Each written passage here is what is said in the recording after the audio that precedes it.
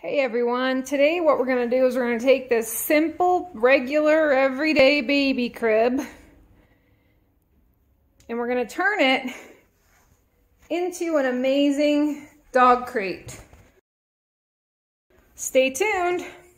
So for this project, first thing you need, cute dog. See? Cute dog. Hey cute dog. Hi. Then you need to take out the rail. Hopefully your crib is the kind of crib that can sustain itself without the rail. So you're going to remove this screw here and the upper screw right here. Then we plan on putting this nice board on the top. We'll stain it, make it look amazing. And we're going to remove that screw right there. That's what we're doing right now. So there we have it. We have basically a doggy day bed now. Problem is, it doesn't work very well for a crate. There you are in your new bed. Yeah. Is it comfy?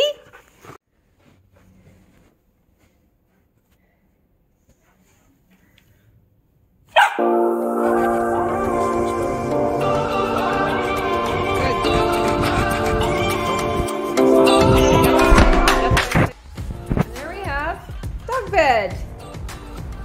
Pro tip. If you want to avoid this problem right here, the cracking, the tip is to pre-drill.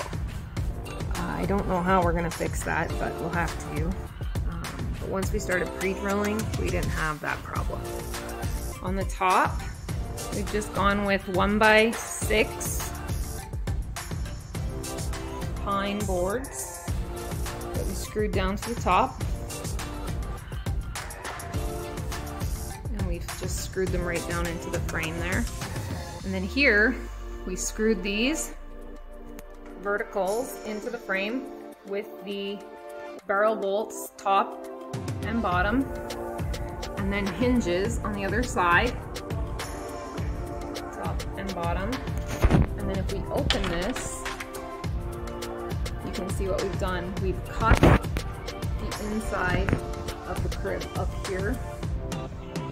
And down here, we cut out the vertical pieces and then we screwed them onto this side. And now we have a full piece that when we close it and we stand back, it looks like it's all uniform in the slats.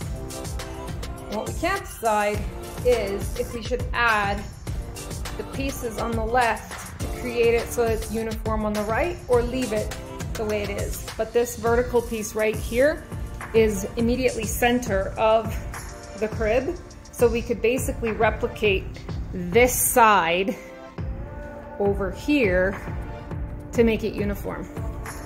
But for now, we're gonna leave it like it is and see how everybody likes it and how Lexi likes it.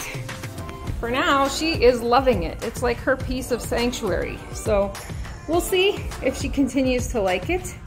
Got our money tree on there, and we've got a really nice surface for whatever we'd like to put on top of her crate.